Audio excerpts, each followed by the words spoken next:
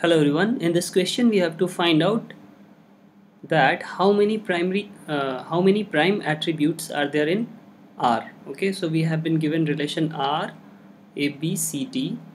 Okay, and we have to find out how many prime attributes are there, right?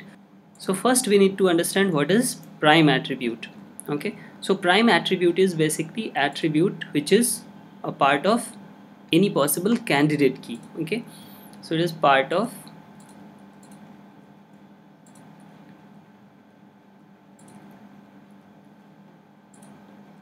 any possible candidate key.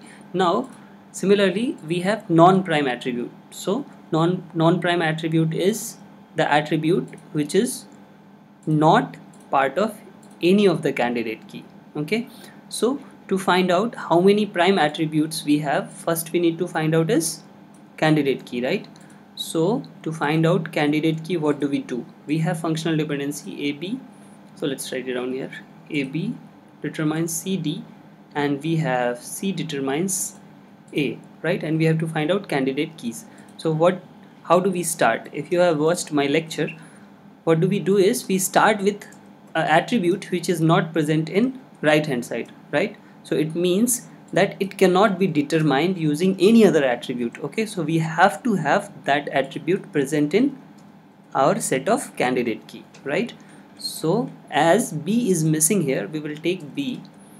Now we will have to check what are the other attributes which can form a candidate key. So we will start with randomly BA. Okay, other possible combination are B, C and B, D, right?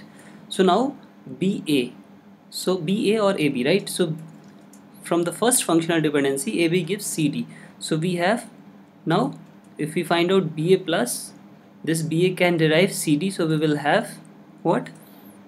A, B, C and D, right?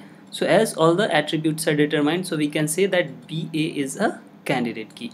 Similarly BC, C can determine A. Now we have AB, and as AB is already a candidate key, so this can also determine all the attributes, right? So BC is also a candidate key. Now BD, from BD we cannot derive anything because we don't have any attribute, I mean any functional dependency starting with BD.